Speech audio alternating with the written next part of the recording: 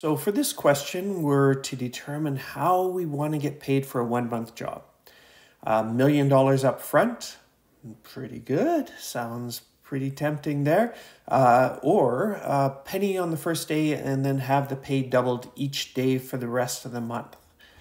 Well, let's see.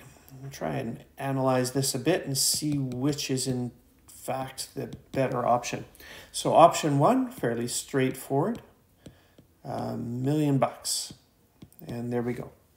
Option number two, a little more creative here. And so in this case, it's definitely exponential growth, compounding.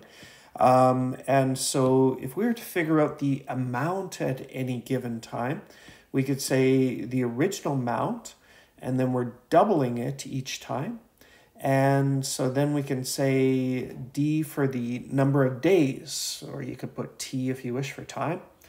And so let's try and analyze that for our situation. So in our situation, we're starting off with a penny. So initially that doesn't sound too promising, getting paid for a penny for the first day and 2 pennies for the second day and 4 pennies for the third day and so on. Yeah, it probably doesn't sound like the better option at this point, but let's carry on. For the D, in this case, standing for the days, now we're talking about 1 month. So we could put 30 here. Now, of course, that makes a bit of an assumption on which month. If we were talking about February, it'd be less. If we're talking about January, it'd be more. But perhaps we'll start with 30, and if it becomes questionable, we can try the February or we try the January and stuff like that. But let's start off here.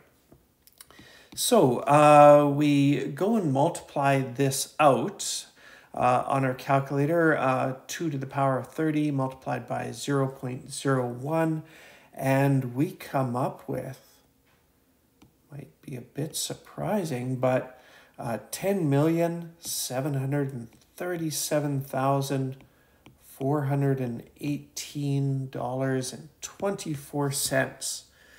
So yeah, on the 30th day, we're getting paid around little over 10 times what we would have been paid for the total month in the other option, option one.